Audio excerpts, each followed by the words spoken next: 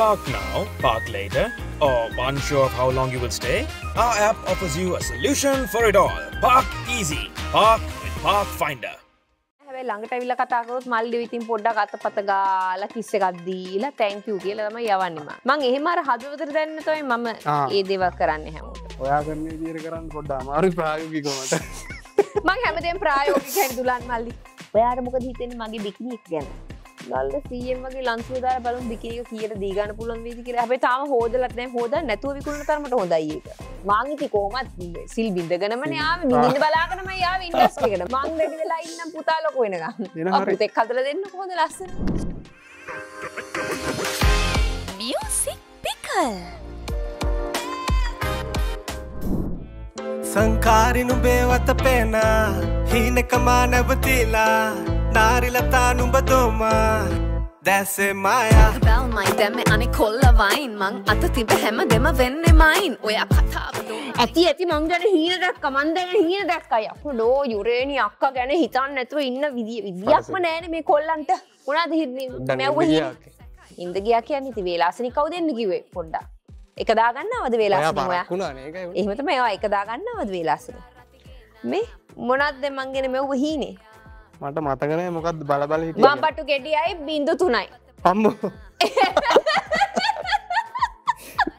අර එහෙම කමෙන්ට් කරන්නේ එහෙනම් මොකක්ද දැක්ක හීනේ මම නිකන් වනගත වෙලා භාවනා කරන වගේ එකක් බල බල හිටියේ ඕ මාත් එක සාමාන්‍යයෙන් එහෙම ආශ්‍රයයට වැටුණාම මල්ලි ඔහම වෙනවා කොල්ලන්ට ඕ අන්තිමට සියලු දේ එපා වෙලා සියලු දේ අනිත්‍යයි කියලා හිතලා වනගත වෙනවා ජීවිතේ එපා වෙනවා අත්හැරීම් වෙනවා අත්හැරීම කියන එක හොඳටම ඉගෙන ගන්නේ මාව ආශ්‍රය කරාම තමයි කොල්ලෝ භාවනා කර කර හිටියේ දාන බින්දනේ වායවිල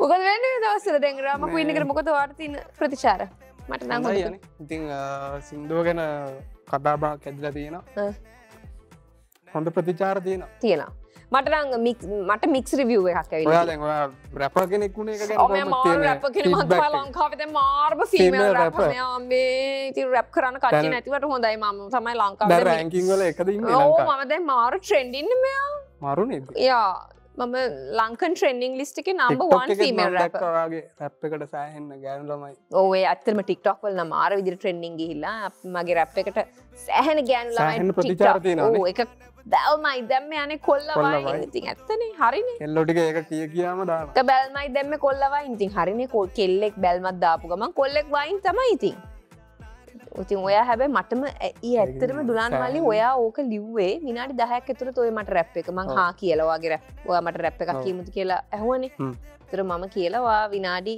10ක් ඇතුළත ඕක ලිව්වේ මටම ගැලපෙන රැප් එකක් ඔයා ලිව්වේ කොහොමද ඔයා හිතුවේ ඒක මටම ගැලපෙන්නේ කියන්නේ ඒ වෙලාවට මම ඔයා වෙලා තමයි මම ලිව්වේ මටම පුළුවන් අත තිබ්බ හැමදේම වෙන්නේ මයින් තමයි ඉතින් නේද හරිනේ ඕ කතාව දෝලාවෙන් යන්නේ පයින් මම අත තිබ්බ හැමදේම වෙන්නේ මයින් ඒ කියන්නේ ඔයාට ගැලපුණානේ වචන ටික ඔක්කොම ආයිමන්නේ ඔයා නිකන් මන් දිහා බලාගෙන මගේ ජීවිත කතාව දන්නවා වගේ ඔයා නිකන් හරියට කියලා ඒකනේ වෙන්න ඕනේ මාරයිවා thank you එක බැල් මයි දැම්මේ අනේ කොල්ල වයින් මං අත තිබ හැම දෙම වෙන්නේ මයින් ඔයා කතාව දෝලාවෙන් යන්නේ පයින් මගේ අත ගන්න පොර කන්නේ කොල්ල ඩයින් දැන් කොහොමද මේ දවස්වල ඇත්තටම කියනවා නම් මෙහෙමනේ දැන් දුලාන් මල්ලි ඔයා off the market ඔව් දුලාන් මල්ලි බැඳලා හරිද බොරු කියන්න එපා ප්‍රෝග්‍රෑම් වලට ඇවිල්ලා ඔය ඉතින් ඔයානේ පැනලා කියන්නේ මම මොන හරි කියනකොට මම බැඳලා නෑ මම එන්ගේජ් වෙලා ඉන්නේ ඔව් ඉතින් ඒක තමයි ඉතින් ගෑනු ළමයින්ගෙන් ලැබෙන ප්‍රතිචාර ඉතින් වැඩක් නෑ නේ ඔයාට දැන් නෑ ඒත් ලැබෙනවා කොහොම මොනවද කියන්නේ ගෑනු ළමයි ටික සින්දුව ලස්සනයි කියලා තමයි කියන්නේ ඉතින් වෙන මොකුත් කියන්නේ වෙන මොනවද කියන්නේ කොල්ල ලස්සනයි කියලා කියන්නේ එහෙම කියනවා ඉතින් සමහර අය මම thank you කියනද එච්චරද එතරින් කියලා නවතිනවා දුලාන් මල්ලි ඔයා නම් අම්මේ මම වතුර ටිකක් බොනවා කියලා බොරු වලට කම්ප්ලිමන්ට් එකක් දුන්නාම thank you කියනවා රෙන්න වෙනවා ඇත්තද එච්චරයිද චැට් කරන්නේ නෑ ඔයා මොකද කියන්නේ එතකොට මම නම් බලන්නේ නෑ නේ එකක් පොඩි මල්ලිලා මෙසේජ් දානවා මේකයි මල්ලිලාගේ chat නම් බලන්න වෙලාවක් නෑ හැබැයි ළඟට ඇවිල්ලා කතා කරොත් මල්ලි ඉතින් පොඩ්ඩක් අතපත ගාලා කිස් එකක් දීලා thank you කියලා තමයි යවන්නේ මම එහෙම එහෙම අර හදවතට දැනෙන්න තමයි මම ඒ දේවල් කරන්නේ හැමෝටම මට ඔය මෙසේජ් බල ඉන්න වෙලාවල් නෑ ඉතින් ඔය බැලෙන්නෙත් නෑ ඔව් නේ ඔව් ඔයා කරන විදියට කරන්න පොඩ්ඩක් අමාරුයි ප්‍රායෝගිකවමට මං හැමදේම ප්‍රායෝගිකයි දුලාන් මල්ලි ඔව් නේ මං හරි ප්‍රායෝගිකව හිතන දේවල් ප්‍රායෝගිකව කරන ප්‍රායෝගිකව දකින්න කෙනෙක්. ඔයාට මොකද හිතෙන්නේ මගේ බිකිනි එක ගැන? මේ රටේ ආందోලනාත්මක බිකිනි එකක් වෙලා ඒක. දැන් ඒක මේ අපි අර ඔක්ෂන් එකක් තියලා මේ ලන්සුව කීයද පටන් ගන්න අපි? ලන්සුව අපි මේ රුපියල් අපි ඩොලර්ස් වලින් දාමු. අපි ඩොලර්ස් වලින් රුපියල් වලට ගන්නේ ඩොලර් 100න් වගේ පටන් ගමු නේද? ඔව් ෂේප් නේ එක. ඩොලර් 100න් වගේ ලන්සුව දාලා බලමු බිකිනි එක කීයට දී ගන්න පුළුවන් වේද කියලා. හැබැයි තාම හොදලත් නැහැ. හොදන්න නැතුව විකුණන තරමට හොඳයි ඒක. ලන්සුව වැඩිද එතකොට? ඔය පුසුඹට ඒ දාඩියට ඒ මේකට මේකප් පාරවල් ඒ ඔක්කොම අර තාත්වික ලෙස ඒ එහෙම තියෙන්න ඕනේ. හේතුවත් ඒකගේ වැඩි වෙන්නේ නැතිව යනවා. හැබැයි ඒ වැඩේ මේ ඉන්ටර්නැෂනල් මාකට් එකෙත් දෙනවා ඒ වගේ වැඩේ. ඔව් ඉතින් කිම් කඩෑෂියන්ලා අරගොල්ලෝ මේගොල්ලෝ මල්ලි නිකන් ඩොලර් මිලියනෙන්නේ පටන් ගන්න ලන්සු අපිට එච්චර ඇයි යුරේන්ට බැරි? ඒත් එච්චර බෑ මල්ලි ඩොලර් 100න් පටන් ගන්න පුළුවන් විදියට කොට 100 පටන් කර 5000කට ගියත් හොඳයිනේ. ඔව්නේ. අපි හොදන්න නැතුව තමයි බිකිනිය ඔක්ෂන් කරන්නේ. කැමති කෙනෙක් ඉන්නවනම් ඔන්න කට්ටියට මේ අපි දැනුම් දෙන්නන්නේ. ඔව් දැනුම් දෙන්නම් කවදාද කරන්නේ කියලා ඔන්න එන්නේ දාට. මේ වල්ල මොනවා ගියයිද දන්නේ නැහැ ඔන්න මිනිස්සු. මගේ බිකිනි ඒ වගේ කලිසම. ඇයි? ඒක මං ගාව නෑ ඒක අරු අරන් ගියා. ස්ටයිලිස්ට් ගාව ඒක. ඇත්තද? ඒක අසුවද බල බල ඉන්නවදී. ඒක නම් දන්නේ නෑ මං. අපේ ස්ටයිලිස්ට් ගේනේ මෙයා. ආකාශ්. එයා කැමති ඔයාට මට කැමති නෑනේ ආකාශ්. ආකාශ් ටේස්ට් එක මෙයා. ඔව් අපේ ස්ටයිලිස්ට් ගේ නිසා එයා පිරිමි ළමයිට. එතකොට එයාගේ ටේස්ට් එක ඔයා. ඔයාට මෙසේජ් එකක් කරේ නැද්ද කවුරුත් ඊට පස්සේ? ඔය අපිට එදා ආපු ගෑනු ළමයි ඔයාට මෙසේජ් කරේ නැද්ද?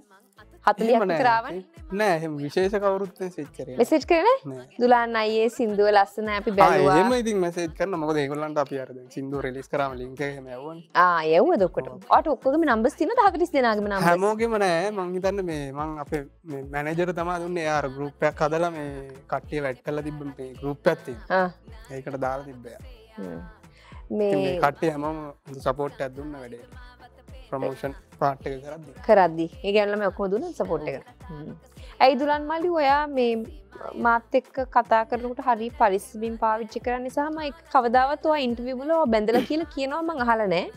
මෙදා පාර වයිෆ් කෝද යුරේනිත් එක්ක යනවා නම් අනිවාර්යෙන් කියන්න ඕනි කියලා මම බැඳලා කිව්වා. නෑනේ මම කියන්න කලින් ඔයා කියනවනේ. නෑ ඉතින් මේක පළවෙනි ඉන්ටර්විව් එකම කිව්වා වෙන ඉන්ටර්විව් එක මම ඒ කියන්නේ මෙහෙම අර සූරපප්ප බලලා තියෙනවා නේද? ඔව්. ඒකේ අර මේ මුහුදු මංකොල්ල කාරයෝ දෙවනි පාර උන්ගේ නැව ගිල්ලන්න එනකොට උම්ම ගිල්ල ගන්නවා. අර පප්ප ලෑත එනකොට. මම ඒක තමයි කරන්නේ. වයිෆ් කිව්ව ඇත්තටම කියන්නේ? ඔව්. වයිෆ්ට මාව දිරවනවාද? වයිෆ් ලංකාවේ නෑනේ. ඔයාගේ වයිෆ්ට මාව දිරවන චරිතයක්ද? එයා ෆෑන් වගේ. ඇත්තද? ඔව්. මං හිතුවා සමහර කට්ටිය දිරවන්නෙත් නෑනේ. යුරේනි අක්කා ළඟ ඉන්නකොට කරුණා කරලා අඩියක් ඈතින් ඉන්න ඕනේ. එහෙනම් වීඩියෝ එකට ගන්න යනකොට මේ රෙස්ට්‍රික්ෂන් එක දානවා එන. ඔව්නේ. ඔයා ෆෑන්. ඔයාගේ ෆෑන් එයා. එහෙනම් මමත් I love you ආ. තාම මොනවද අපිට කරන් කියන්න තියෙන්නේ? ඔයාගේ දැන් ඉස්සරහට මොනවද තියෙන්නේ? ඉස්සරහට තව මේ කියන්නේ එන්න තියෙනවා මගේ සෝලෝ එක. ඒක කරගෙන යනවා සංජුල එක්ක කරා සින්දුව. මම හිතනවා ඇහුවා ඒ සින්දුවද? මම ආසයි. දුලාන් මල්ලි ඉස්සරහට එන්න තියෙන සින්දුව මම හරි ආසයි සංජුලත් එක්ක මාර මාසයි. ඒ සින්දුව එනවා. එතකොට තව මම ඉතින් අර ගොඩක් ආටිස්ට් වල ලියපු සින්දු තියෙනවා. ඒවත් මටත් සින්දුව ලිය රිලීස් අපි කරමු. මටත් සින්දුව ලිය. තව රැප් එකක් කරමු. එයි කරමු රැප්. ඔයාලට රැප් කරන්න පුළුවන් ඒක කරලා තියෙනවා. දැන් ඔය ලස්සට කරලා තියෙනනේ සංජුලට පින් සිද්ධ වෙන්න. හරි කොහොම හරි. කොහොමත් අපි ටීම් එක වැඩ කරනවානේ ආයෙ වැඩක් කරා. කරාදිනේ. බලමු. මම නම් ඉතින් මේ දවස්වල පොඩ්ඩක් රිලැක්ස් එකේ ඉන්නවා. ඔව්. ඔයත් එක්ක ඉතින් ඩ්‍රාමා ක්වීන් මේ අර ෂෝට් ෆිල්ම් එකක් ආවනේ. ටෙඩි. බලුවද? ලස්සනයි. බලුවද? හොඳයි. ඒක මමත් මේ මම කවුන්සලින් ඩිප්ලෝමා එකක් කරලා තියෙනවානේ. මට ඉතින් ඒක ටක් ගාලා වැදුනා ඒක බලපුවම. ඒක ඇත්තටම මේ අපේ කෙනෙක් එක්ක කතා කරනවා වගේ එකක්. ඒක මේ අපේ රටේ විවාහක කාන්තාවන් ඉන්නවනේ දුලන් මල්ලි. ඉතින් සමහර ගොඩාක් 180ක්ම විවාහක කාන්තාවන් සෑහෙන ඔය ගෘහස්ත හිංසනය, ගෘහස්ත ප්‍රතිරන්දත්වය ඔය හැම දෙයකටම මරයිටල් රේප් කියන ඒවා වෙනවා. ඉතින් කියන්නේ මගේ මිනිහා නිසා හැමදේම ඉවසගෙන ඉන්න ඕන කියන තැනනේ අපේ සමාජය තියෙන්නේ. ඉතින් ඒක නිසා එහෙම දෙයක් නැහැ. මිනිහා වෙන්න පුළුවන්. නමුත් ගැහැණිට බැහැ නම් බැහැ. ඒ නීති රීති තියෙනවා හදලා ලෝකේ නමුත් අවාසනාවකට ලංකාවේ නැහැ. ඉතින් මට උනුනේ ඒව පොඩ්ඩක් highlight කරලා සමාජයට පණිවිඩයක් දෙන ගමන් කාන්තාවන්ට විවාහක කාන්තාවට විශේෂයෙන්ම කියන්න හඬක් දුන්නද ඔයාලා? මම ඒගොල්ලන්ට හඬක් වෙන්න උත්සාහ දරුවා. මම හිතනවා ඉතින් උත්සාහය සාර්ථකයි කියලා හුඟක් හොඳ කමෙන්ට්ස් තියෙනවා ඇත්තටම YouTube එකේ. එහෙම හොඳ කමෙන්ට්ස් තියෙනවා. ඉතින් අනිවාර්යෙන් බලන්න ටෙඩි කියලා ලස්සන කෙටි චිත්‍රපටයක් ඩ්‍රාමා ක්වීන් බලලා ඒකත් බලන්න. ඒකත් බලන්න. ඩ්‍රාමා ක්වීන් බලලා ටෙඩිත් බලන්න. ඉතින් වෙන මොනවද? මේ ආගේ ඩැමේජ් කොහොමද? ඩැමේජ් හොඳින් ඉන්නවා. විරාජ් මල්ලිගේ ඩැමේජ් මැනේජර් අපි කියන්නේ ඩැමේජ්. කීප් ඩැමේජින්. ඔව්. එයා කීප් ඩැමේජින් තමයි ඉස්සරහට. නෑ අතරම මේ මතක් කරන්න ඕනේ විරාජ් ඉතින් මගේ වැඩවලට සෑහෙන සපෝට් එකක් දෙනවා.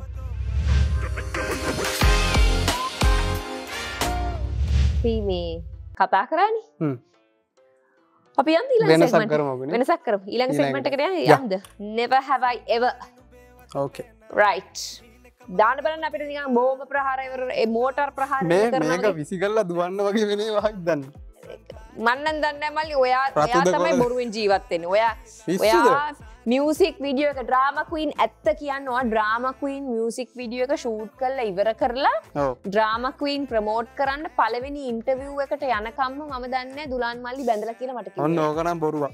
බොරුවක් නෙමෙයි ඇත්ත මේ වීඩියෝ සාක්ෂි දෙන එකට. හරිද? ඒකත් මං ඔය ඒකට කියවනකොට මම බැඳලා ගෑවා ඉන්ටර්විව් එක මැද. මෙයාගේ රෙදි හොදනකොට රෙදි ගැලවි. අක්කට අමතක වෙලා තියෙන්නේ. හරි. කමන්නේ අපි දැන් රෙඩි වෙමුකෝ මේ ප්‍රශ්න ටික බලමු දැන් නැත්ත වැඩේ කරන්න ඉන්න. ඔව්.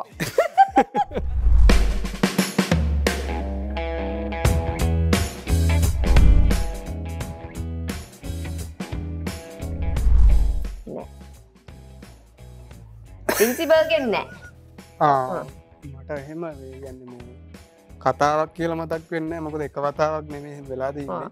මම නම් ප්‍රින්සිපල් එකෙන් යන අනිත් සියලුම දිගට හරහට පනිෂ් වෙලා තියෙනවා ප්‍රින්සිපල් මට ආවේ ප්‍රින්සිපල් ගේ රූම් එක ඉස්සරහා මේ අර පොලිමට දනගස්සා තියෙනවා මම ගණන් කරන්න බැරි ප්‍රමාණය මම ගණන් කරන්න බැරි ප්‍රමාණය ප්‍රින්සිපල් පනිෂ් කළා නෑ මම ප්‍රින්සිපල් ආදරේ Oh principal why you doing this Yureni how many times I have to tell you my darling don't do this why can't you do this oh principal නා ආදරේ මට හරි ආදරේ ඉතින් ඒක නිසා එයාට හරි දුකයි head prefectship එකෙන් කෙලින්ම මගේ නම යෝජනාවකට කෙලින්ම නම කැපුවා මගේ මේ අපේ හොස්ටල් එකේ වෝඩන් හිටපු දෙන්නෙක් කැපුවද අපේ හොස්ටල් එකේ හිටපු වෝඩන් තමයි වයිස් ප්‍රින්සිපල් අපේ ඉස්කෝලේ ප්‍රින්සිපල් උත් බයයි වයිස් ප්‍රින්සිපල්ට ඉතින් කෙලින්ම වයිස් ප්‍රින්සිපල් නැගිටලා කිව්වලු ඩිසිප්ලින් බින්දුවයි ඒක නිසා මේ ප්‍රිෆෙක්ට්ෂිප් එක දෙන්න බෑ කියලා. ඉතින් ප්‍රින්සිපල්ට හරි දුක හිතිලා අපේ. Why Yureni why I have told you how many times I've told you to behave yourself. වැඩක් උන්නේ නැහැ මේ වෙනකන් ඒ කියපු. කිසිම වැඩක් අදටත් වෙලා තිබුණද මං අහන්නේ. හරි.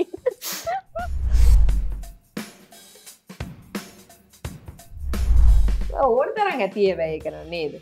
ෂූටිං නෑ අම්බු ෂූටිං නෑ රෙකෝඩිං නම් මිස් කරගෙන නෑ රෙකෝඩිං උත් නෙමෙයි පේපර් ඉන්ටර්වියුස් නේ ඉන්ටර්වියුස් අරම මේව නම් ඕ ඒ කියන්නේ රෙකෝඩිං කියන්නේ මොන හරි දිනයක් දීලා ෂූටිං නම් ජීවිතේට නෑ ෂූටිං මම අර ඒක මට හරි බයයි ෂූටිං හැබැයි පේපර් ඉන්ටර්වියු පේපර් ආටිකල්ස් දෙනේවා ඒ මොන හරි පොළු දීලා තිය අනිවාර්යෙන් පොළු කියන්නේ මෙහෙම අර පිටත් සමහරලාට කම්මැලි හිතෙනවා සමහරලාට නෑ දින අමතක වෙනවා ඒ කියන්නේ රිමයින්ඩර් දැම්මත් මිස් වෙනවනේ අන්න ඒ වගේ වෙලාවට ඒව තියෙනවා සමහරලාට අනේ ඒ කට්ටියට සෝරි කියන එක වෙලාවකට තව වැඩක් දාගෙන වෙන කොහේ හරියන්න ඔව් තාම පොඩ්ඩෙන් අද මේකත් මිස් කරනවනේ මම අම්මේ ඔව් තාම පොඩ්ඩෙන් අද මෙතන මම වෙන ගමනක් යන්න දාගෙන මේකට ආවනේ හොඳ වෙලාවට ඊට පස්සේ එතනට කෝල් කරලා ඒක කැන්සල් කරලා බුදු අම්බේ මට අමතකුණා අද 3ට තියෙනවා කියලා දුවගෙන ආවා මේට මාරු කවන්නේ ආවා ට්‍රැක් පැනලා හොඳටම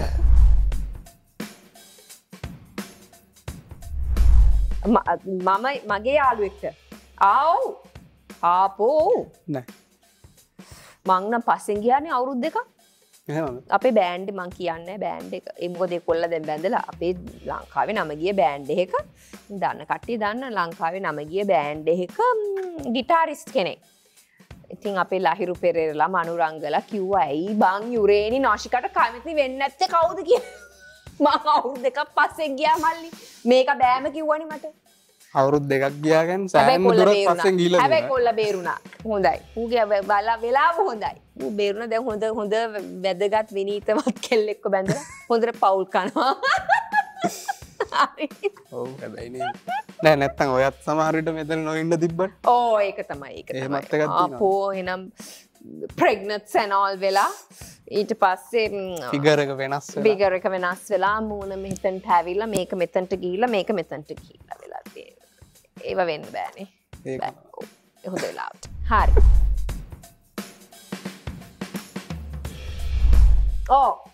මාර සීන් එකනේ. ඔව්. මට මාර එකක් වුණා. හරිද? ඒක උනේ මාසෙකට කලින්. delete all දෙන එක delete for me දීලා තියෙනවා. මට මේ මාර ඒ වගේ කැතවට වෙලා ගිය මාසේ උනේ හරිද? ගිය මාසේ මගේ ওই චුටි කාලෙට මල්ලි කෙනෙක් ඉන්නවනේ. ඉතින් දැන් ඔන්න ඒ මල්ලිත් එක්ක chapter close කරාම. චුටි මල්ලිලා. ඔව්. හරිද? chapter close කරලා. ඔව්. සලෝන් එකේ hair dresser ගේ නමත් මගේ යාළුවගේ නමත් එකයි.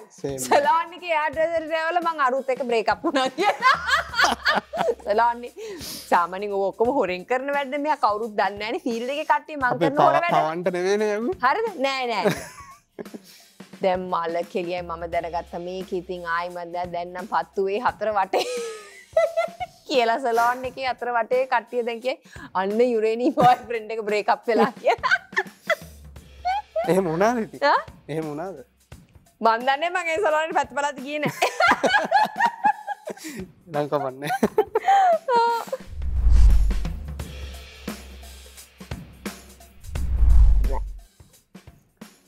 නෑ. We respect privacy. මම චෙක් කරන්නේ. I've never. මේකයි ඉතින් 2009 මගේ relationship එක boyfriend කෙනෙක් මට හිටියේ. මම දැන් කියන්නේ එහෙම බලන එක බොරු වැඩක්. flings නේ darling. flings ලා ඉතින් බලන්න වැඩක් නැහැ නේ. ඒගොල්ලෝ කොහොමත් කෝල් කෙල්ලොත් ඉන්නවනේ ගොඩක්. ඒ බලන එක බොරු වැඩක්. බොරු වැඩක් නේ. එතකොට බැලුවම හිතරේ දින්න එතන වැඩි නේ. ඊට වඩා හොඳයි. දන්නේ නැති තරමට දකින්න නැති තරමට මනස නිදහස් නේ. අනිවාර්යයෙන්. මට නම් ඉන්න මම නම් දාගන්න ඕනේ. මම නම් කියන්නේ මල්ලි මෙහෙමයි. යනවා. ඔව් ඒකයි මම කියන්නේ ඉන්න කෙනා කොහොමත් ඉන්නවා. යන කෙනා කොහොමත් යනවා. ඒක නවත්තන්න බෑ. ඒක නිසා ඒවා බොරුවට ටෙක්ස්ට් අරවම ඒවා බලලා ඒවා හරි සිංගිති වැඩ සහ බොරු වැඩ නිකන්. තමන්ගේ මනසට හරි බරක් දාගන්න එක තමයි වෙන්නේ. ඒ ගොන් කන්නම් කරන්න එපා ඔයගොල්ලෝ. ජීවිතේ බලන් ඉන්න අය කරන්නත් එපා. ඕ. පස්සේ කියලා වුණා ගියත් දන්නේ අපි ඉන්නේ. නිදහස් දෙන තරමට තමයි ඉන්නේ. කොල්ලෙක් කියන නිදහස් දෙන තරමට මම දැන් සෑහෙන කල් ගිහිල්ලා තමයි ඒකත් ඉගෙන ගත්තේ.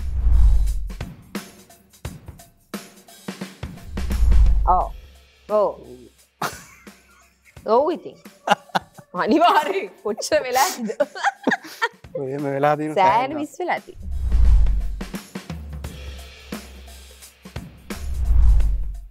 නැත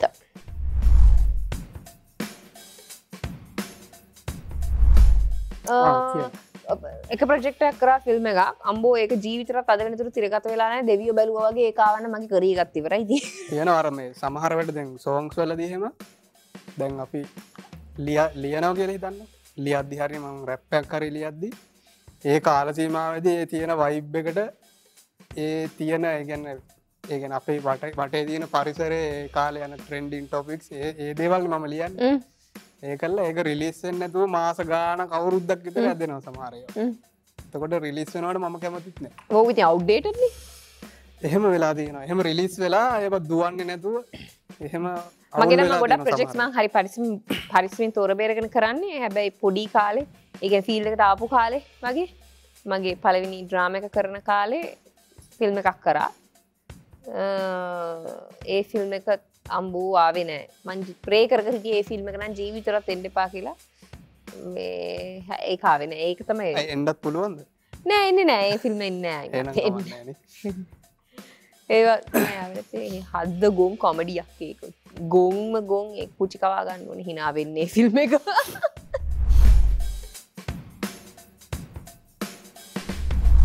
මන්න සාමාන්‍යයෙන් ඉතින් කොහොමත් මට ජීවිතේට හරි ඩාන්සින් වල ස්ටෙප්ස් මතක නැහැ. ප්‍රැක්ටිස් වලදී නම් එහෙම වෙලා තියෙනවා. මේ පර්ෆෝමන්ස් එක තාම වෙලා නැහැ. මම නම් ඉතින් මට ජීවිතේට ස්ටෙප්ස් මතක නැහැ. මට ජීවිතේට ස්ටෙප්ස් මතක නැහැ කරන. මං කරන්නේ මට හිතන දේ නටනවා ඒගොල්ලෝ ගිහිල්ලා. ටික දවනන්න. ඔව් මට හිතන දේ කරනවා මිනිස්සුන්ට තේරෙන්නේ නැහැ. ඉතින් මම මගේ එතකොට බෑග්ග්‍රවුන්ඩ් dances ඒගොල්ලෝ ඔක්කොම එකට නටනවානේ. ඒගොල්ලෝ ඔක්කොම එකක් කරනවා තාම. ඔව් මං තනි මගේ විදියට නටනවා. ඒකත් හොඳයි වෙනසක්. ඔව් මට අදාළ නැහැනේ.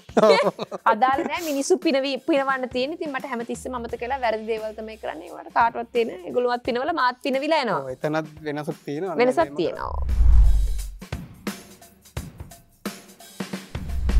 වෙන කවුරුත් නොදන්න guilty pleasure එකක් ඇති අනිවාර්යෙන් ඇති. guilty pleasure. guilty මට නම් ඇති හැබැයි. මට මතක නෑ ඔළුවට එන්නේ නෑ. ඇති අනිවාර්යෙන් ඇති මට ඔළුවට එන්නේ නෑ. කවුරුත් නොදන්න කියලා මට ඔළුවට ආවත් නැද්ද?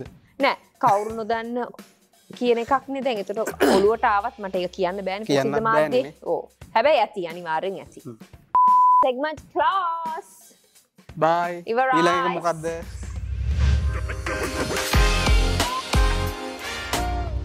මේ දුලන් මල්ලි. ඔව්. අපිට දැන් දීලා තියෙනවා ඊළඟ segment එක ඇවිල්ලා who would you rather? ඒ කියන්නේ options දෙකක් දීලා තියෙනවා. ඔයා කියන්න ඕනේ මොකද්ද ඔයා කැමති කෙනා කියලා. හරිද? ඔයා පටන් ගන්න මුලින්ම. right?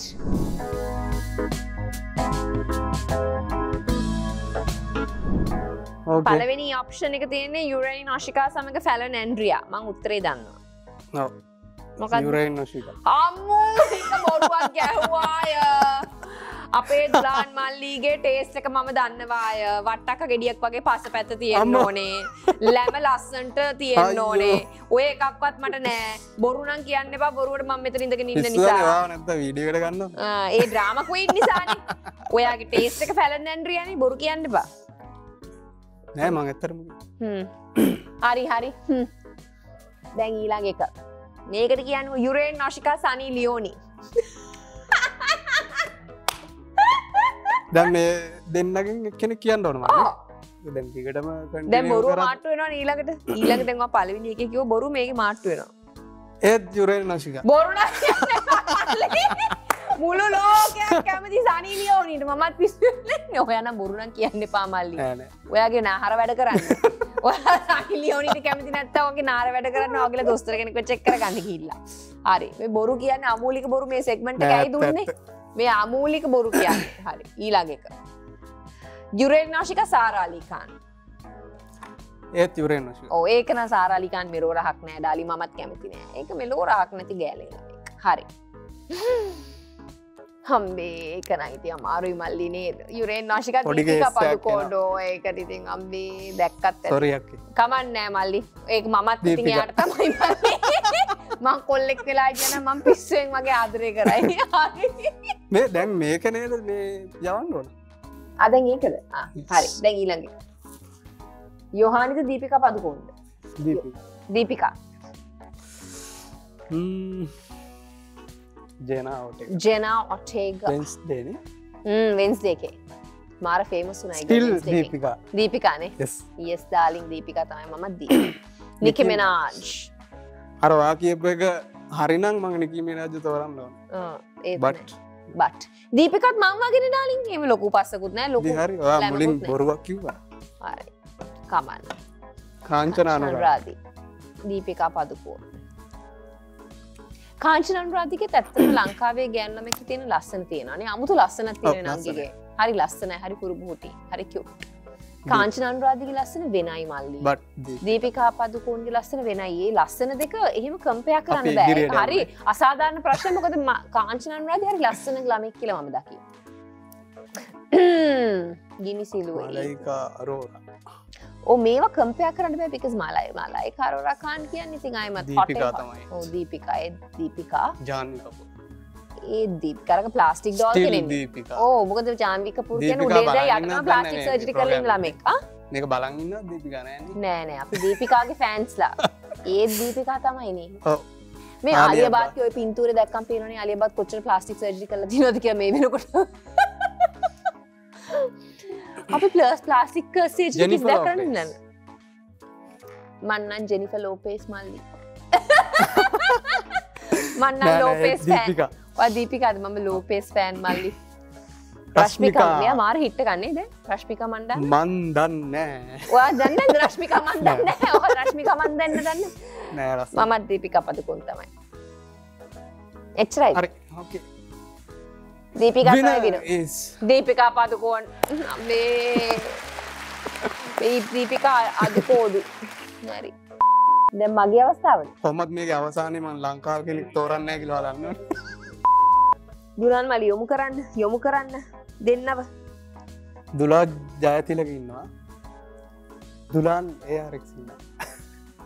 ඕක ඇත්තටම කියනවා නම් ඉතින් මේගොල්ලෝ හරි වැරදි. මොකද කුජීතා එහෙම දෙන්නෙක්ව දාන්න එපා. ඉතින් තඩියා ඉතින් මගේ බොක්කේ ෆිට් එකක් දුලාන් මල්ලි ඩ්‍රාමා ක්වීන් එකේ සිටනේ දන්නේ මම.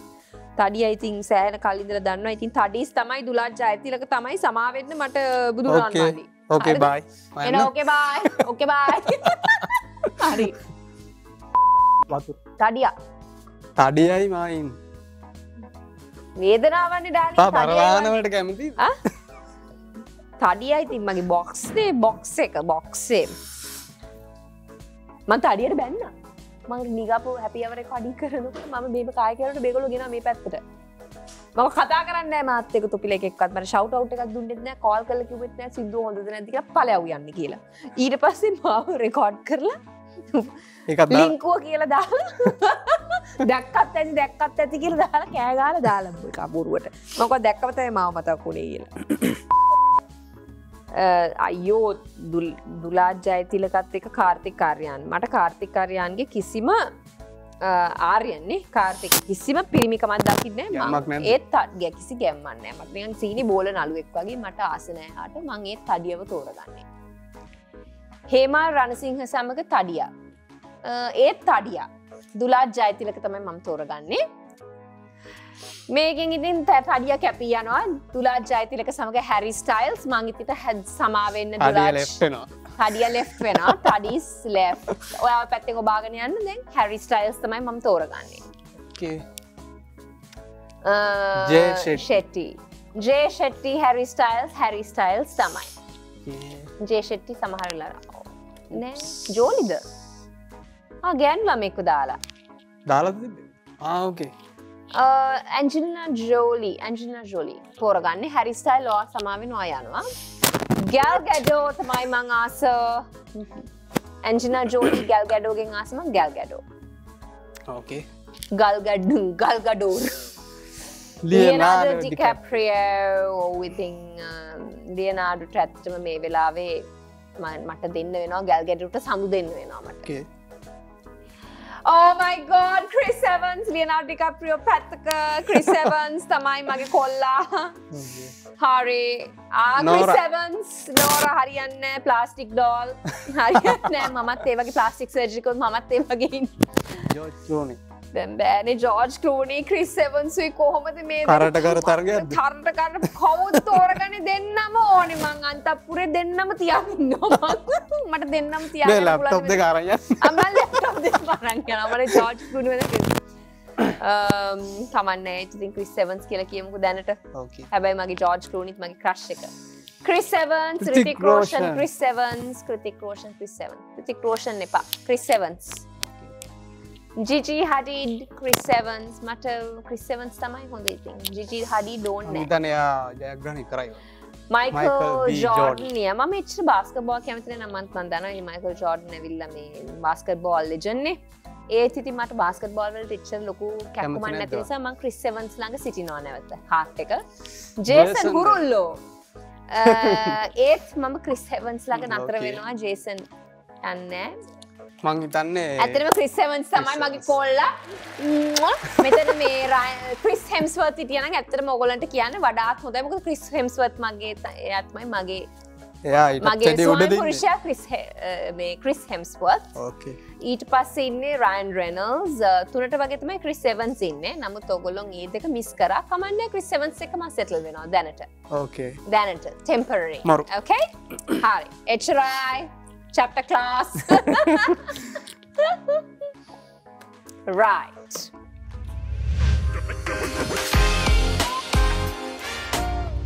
මේ මම දැන් TikTok එකට ඔයා දෙන්න ඕනේ ලස්සන dance එකක් රෙකෝඩින් යනවා ඕ හරිද මම දැන් full මම දැන් මේල් චරිතය රඟපාන්නේ. ඔයා ෆීමේල් චරිතය මගේ චරිතය රඟපානවා කියලා හිතලා ඔව් කරන්න ඕනේ. හරිද? මම දැන් සින්දුව කියනවා. ඕකේ. 1 2 3 පටන් ගන්න.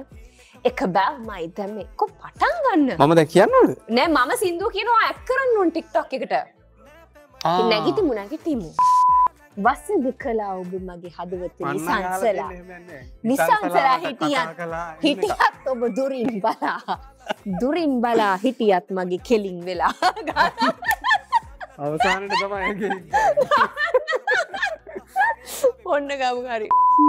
දැම්ම ඔයාව අනුකරණය කරන්න. ඔව් හරි. මම අනුකරණය කරලා ලස්සනට අනුකරණය කරන්න. මොකද මගේ අර සෙක්සි ලුක්ස් ටික දෙන්න ඕනේ. දැන් දුලාන් මල්ලි ඔයා පැය දවස් දෙකක් ත්‍රිකුණාමලේ මාත් එක්ක හිඳලා මට අපහාස කරන්න එපා. මගේ ඔක්කොම දැක්කා ඒ කියන්නේ. දැක්කා කියන්නේ මගේ මේවා ටික මේ මොනවාද මගේ එක්ස්ප්‍රෙෂන්ස් ටික. ඔක්කොම දැක්කා කිව්වා මිනිස්සු බයයි. ඒක නිසා ඔයා ඒ විදියට එක්ස්ප්‍රෙෂන්ස් ටික දෙන්නට මම දැන් කියනවා මේ TikTok එක ලස්සට කරන්න ඕනේ. හරිද? වයිරල් යන TikTok එකක් කරන්න ඕනේ මගේ TikTok එකට වඩා. Right? Okay. 1 2 3 එක බැල්මයි දැම්මේ අනේ කොල්ලා වයින් මම අත තිබ හැම දෙම වෙන්නේ මයින් කතාව දෝලාවෙන් යන්නේ පයින් මගේ අත ගන්න පොර කනේ කොල්ලා ඩයින් හොඳටම කරා ඔයා තමයි හොඳටම කරේ දැන් මේක TikTok එකේ යයිද දන්නේ යයි මේක දුවන ආයි මම දැන් මගේ එකට වඩා මේකට views දිනවා ලක්ෂ ගණන් TikToks කරේ පැලෙන්න කට්ටිය හරි අරු ඒක දාගනින් දන්නේ ෆෝන් එකට හරි දුලාන් මෙහෙම ඉන්නත් ඕනේ. ඔව් එහෙම මෙහෙම ඉන්න ඕනේ. මෙහෙම ඉන්නේ. එහෙම ඉන්න බෑ? බෑ. නෑ ලකුණු කීයක් දෙනවද කියන්නකෝ මගේ TikTok එකට. නැත්නම් මෙහෙමත් ඉන්න පුළුවන් ඔයාට මෙහෙම. අම්මෝ. එහෙම ඉන්න බලන්න. බෑ. හැබැයි ඔයා ඉතාමත් තාත්තික ලෙස ශෘංගාරාත්මකව ඉතාමත් සෙක්සි නිකන් සෙක්ස් සිම්බල් එකක් ආකාරයෙන් ඔයා ඉතාමත් ලස්සනට ඒ විවිධ රූප මැවෙන විදියට ඔබ TikTok එක ලස්සනට කරා මම ඔබට 100ක් ලකුණු දෙනවා මේ TikTok එකට. ඔයා තමයි හොඳටම කරේ මගේ රැප් එකට. ඔයාට තමයි බෙස්ට් TikToker විදියට මම ඒ ටැග් දෙන්නේ. ඒක රඟපාන්නත් පුළුවන්. ඕ එක බෑමයි දැන් මිකල කරන්න බෑ. හරි. අපි Dramaqueen ගැන කතා කරමු පොඩ්ඩක් ඉඳගෙන. කතා කරමු Dramaqueen සින්දුව ගැන හැදුණු විදිය කට්ටිය මතක් කරන්නත් තියෙනවා ගොඩක් කට්ටිය වෙන්නේ. අනිවාර්යයෙන්.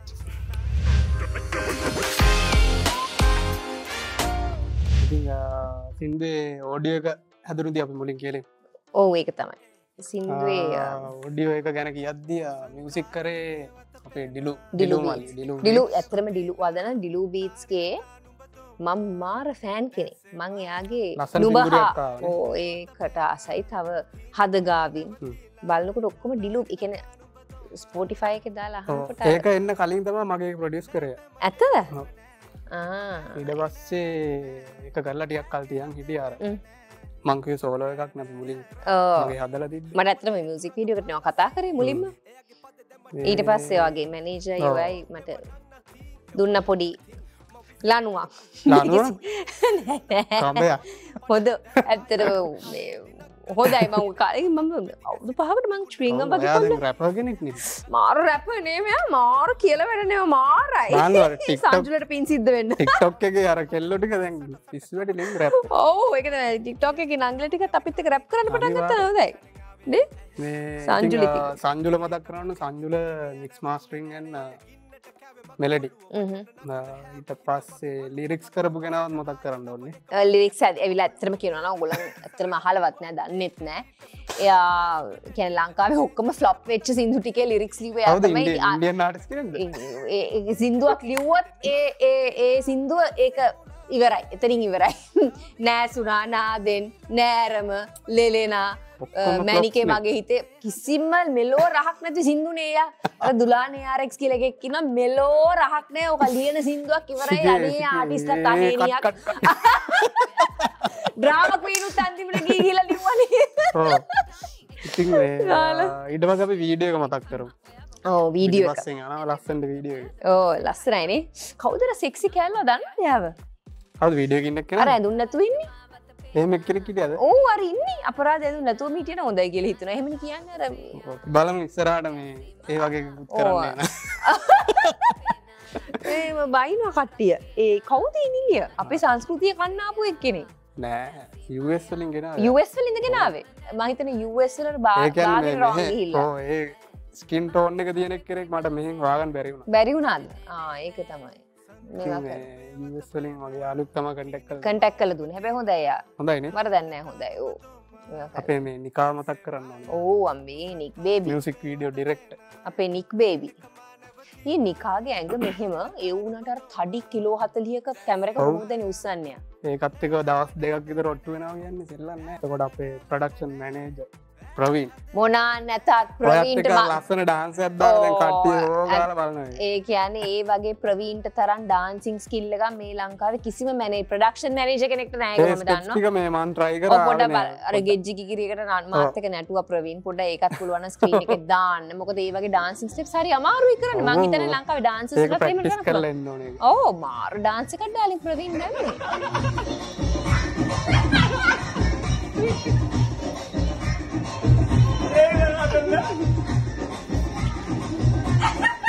මටත් ඇත්තටම කතා කරන්න බැරි වුණා. ඔව් ඇඟට මොනවා හරි වැටෙන්නත් ඕනේ ඒ ටික එන්න. ඕ මට කිව්වේ පැණි බීම බිව්වනේ ඔයගොල්ලෝ. ඔයගොල්ලෝ හොඳටම ඇවිල්ලා තිබ්බා ඒක. හොඳටම ඇවිල්ලා. අයි ඔයගොල්ලෝ මට මේ ෂූට් එකේ අපි පොඩි බ්‍රේක් එකක් ගත්තා. බ්‍රේක් එක ගන්නකොට මේගොල්ලෝ ඔක්කොමලා බොනවා. ඉතින් මම කිව්වා මොනවද බොන්නේ කියලා. යුරේනියාගේ මේ අපි සොෆ්ට් ඩ්‍රින්ක්ස් බොන්නේ. ඔයාට තෝරනද කියලා හොය. ඉතින් මම ඇත්තටම හිතුවා මේගොල්ලන්ට අර මහන්සියයි ඔක්කොමත් එක්ක මේගොල්ලෝ සොෆ්ට් ඩ්‍රින්ක්ස් තමයි බොන්නේ කියලා. මොකද උනේ සොෆ්ට් ඩ්‍රින්ක් එක මොකක්ද ඒ සොෆ්ට් ඩ්‍රින්ක් එක? පාට් එකක් නේ කන්සෙප්ට් එක. එතකොට තමයි හරියට මේ වයිබ් එකට ආවේ. ඒ වයිබ් එකට ආවේ සොෆ්ට් ඩ්‍රින්ක් එක බිව්වයින් පස්සේ තමයි ඔය වයිබ් එකට ආවේ.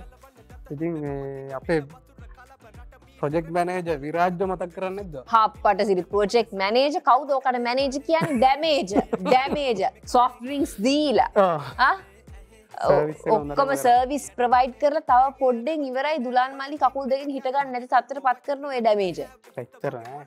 තව කවුද අපිට අමතක අපේ මේ මේකප් ආටිස්ට් එතකොට අපේ ස්ටයිලිෂ් ආකාශ් ස්ටයිලිස්ට් ඊට පස්සේ ෂෙවින් මේකප් ආටිස්ට් මේ හැමෝම සෑහෙන මහන්සි වුණා. හයාම් පවන් අපේ ග්ලැමර් ටීම් එක සෑහෙන මහන්සි වුණා අපිට. මම හිතන්නේ 48කට ලඟ වෙන්න කාලයක් අපි මේ වැඩේ කරා. ඒගොල්ලෝ හැමෝම ඒගොල්ලොන්ට එක වගේ ඇහැරගෙන මේ වැඩේ තුල හිටියානේ. ඔව්. ඉතින් ඒ හැමෝම මතක් කරන්න ඕනේ. හැමෝටම කියන්නේ නම් කියපු නැති හැම කෙනෙක්. පහක් වගේ හිටියා. අපේ ශ්‍රී ලංකා ක්‍රූ එකත් මම ශ්‍රී ලංකා පුදුම ඒ කොල්ලෝ ටික පුදුම සපෝට් එකක් දුන්නේ. කැප්ටන් ඇතුළු අපේ ඔව් අපේ ශ්‍රී ලංකා බොයිස් ඕගොල්ලෝ මාර සපෝට් එකක්. Thank you so much. ඉතින් වැඩේට මහන්සි වුණ හැමෝටම thank you so much. ඔව් ඒක තමයි. ඉතින් මේක ටීම් වර්ක් කියන්නේ. මහන්සිය තමයි දැන් මේ පේන්න තියෙන්නේ. ඉතින් අපි ලස්සන වැඩක් කරන්නේ ඩුලා. බලපු නැති අය බලන්න ගිහිල්ලා. ඔව් අනිවාර්යෙන් ඩ්‍රාමා ක්වීන් බලන්න. වෙනස් විදිහේ වැඩක්. ඉතින් යුරේනි අක්කට බයින්න නම් එපා ඉතින්. නැත්තම් බයින් පටන් ගත්තොත් කොල්ලන්ගේ සිල් බින්ද කියලා. ඔව් ඒක ඉතින් ඔයාට ඉස්සර ඉඳලා ඉතින් බයිනවනේ. මං ඉතින් කොහොමත් සිල් බින්දගෙනමනේ ආවේ. බින්දින්න බලාගෙනමයි ආවේ ඉන්ඩස්ට්‍රි එකට. මං කීවේ අවුරුදු 16 ඇතුළත. ඒවා අවුලන්නේ. සියලුම කොල්ලන්ගේ හිරියෝතක් බින්දලා. සියලුම කොල්ලන්ගේ සිල් බින්දලා. මං කොල්ලන්ව ශිෂ්ට සම්පන්න කරලා තියෙන මේ රටේ. මං නැත්තම් ඉඳි. ඉතින් ඒක නිසා දුලාන් මට හිස නම ආචාර කරන්න ඕනේ ඔයා. මේ ඩ්‍රාමා මේ කරලා තියෙන වැඩ තොගේට මේ රටේ සමාජ සේවයක්ම පමණයි මම කරලා තියෙන්නේ. මේ ඇත්තටම සින්දුව ලියද්දිත් මට මේ මම කියන්න ඕනේ ඒක අර මම දැන් කන්සෙප්ට් එකක් ඔළුවේ තියාගෙන ලියනවනේ. ඔව්. එතකොට දැන් මගේ ඔළුවට ආවේ ඇයි මාව තෝරගත්ත කියන්නේ කරුණාකර ඩ්‍රාමා ක්වීන් කම මං වාට එහෙම මට දැකලත් නෑ හම්බ වෙලත් නෑ වටයි මාව ඩ්‍රාමා ක්වීන් ඒ කියන්නේ දැන් ඒ ඇටිටියුඩ් එක ඒ විදිහටම දෙන්න පුළුවන් ඔයා කියන එක මගේ ඔළුවේ. ඔයා හිතුවා මං කියන ඩ්‍රාමා දැනන් මම කොච්චර මං අඩු සත්තා සපෝ සිව්පාවෙක්ටවත් අහිංසක කොයාගේට හිරිහැර කරපු ඔයාගේ ඇක්ටිං කැපැසිටි එක ගැන මම කියන්නේ. ඉතින් ඔයාව ගත්තේ මගේ ඔළුවේ තිබ්බ ඔයා තමයි මේ වැඩේ හොඳටම කරන්න කියලා. මං අහිංසක ඉතින් මාර වැරදුන්නේ නැහැ නේ ඔයා කරානේ. ඔව් ඒක තමයි. ෆුල් දුන්නා ඉතින්. ඇටිටියුඩ් එකේම ඩ්‍රාමා ක්වීන් ඇටිටියුඩ් එකේම දුන්නා. දැන් ඔයා ඩ්‍රාමා ක්වීන් කියන නමින් යන්නේ දැන්. දැන් ඩ්‍රාමා ක්වීන් DQ මගේ නම. කට්ටිය කතා කරන්නේ DQ යුරේනි නොෂිකා. ඩ්‍රාමා ක්වීන් එනවා කියලා. DQYN මගේ නම. මරු. හොඳයිනේ. ඉතින් එච්චර තමයි අපේ ඩ්‍රාමා ක්වීන් ඉතින් ගිහලා බලලා සපෝට් එකක් දෙන්න මම ෂෙයා කරන්න යාළුවොත් එක්ක නේද ඔයගොල්ලන්ගේ ෆීඩ්බැක් එක අපිට දෙන්න අනිවාර්යයෙන් ඉතින් තෑන්ක් කරන්න ඕනේ මියුසික් පිකල් ටීම් එකට ඔව් අපි ගත්තට අපිට ආරාධනා කරාට අපේ කවුද තාරුක මල්ලි මල්ලි අනිවාර්යයෙන් ක්‍රූ එක හැමෝම ඒ තාරුක මල්ලිව චුට්ට දවසයි මම දැක්කේ නැත්නම් මේ මිරිකු දාලා මෙහෙම ප්‍රසාරණය වෙලා කපනවලු ඒව කපනවලු මේවා කපන්න බෑ මේ වැඩි කරන්න ඒව බෑ. දාන්න ඕන. අපි ඒ කැප්ෂන් එකකට හරි දානවා ඕ නැත්නම් රවුල් වවා කොණ්ඩ වවා මන් දන්නේ කෙල්ලෙක් කලින් නම් මං තාරුක මල්ලිව දනකොට කෙල්ලෙක් හිටියේ නෑ. දැන් මං හිතන්නේ කෙල්ලෙක් ඉන්න නිසාදකොද පිස්සෙක් වෙලා. ආදරේ නිසා පිස්සෙක් වෙනවා කියන්නේ මාව පිස්සෙක් කරා කියන්නේ ආදරේ. ඒකට හොඳම නිදසුන තමයි තාරුක මල්ලි මියුසික් පිකල් එකේ. ඉතින් බොහොම ස්තුතියි තාරුක මල්ලි.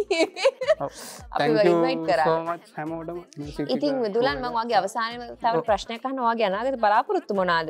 ඒ කියන්නේ දැන් වාගේ වෙඩින් එක කෙරෙනවා. ඉතින් අපි දන්නවා ඒක. ඊට අමතරව අනාගත බලාපොරොත්තු ඒ කියන්නේ බැඳලා ඉවරලා මොනවා හරි. ලොකු නාම වගේ ඔයා තාත්තා කෙනෙක් වෙනවා. තාත්තා කෙනෙක් වෙනවා ලොකු නාම. බොහොම හොඳයි ඔයා ලොකු වෙලා තාත්තා කෙනෙක් වෙන්නම කියලා අපි ඔයාට ප්‍රාර්ථනා කරනවා.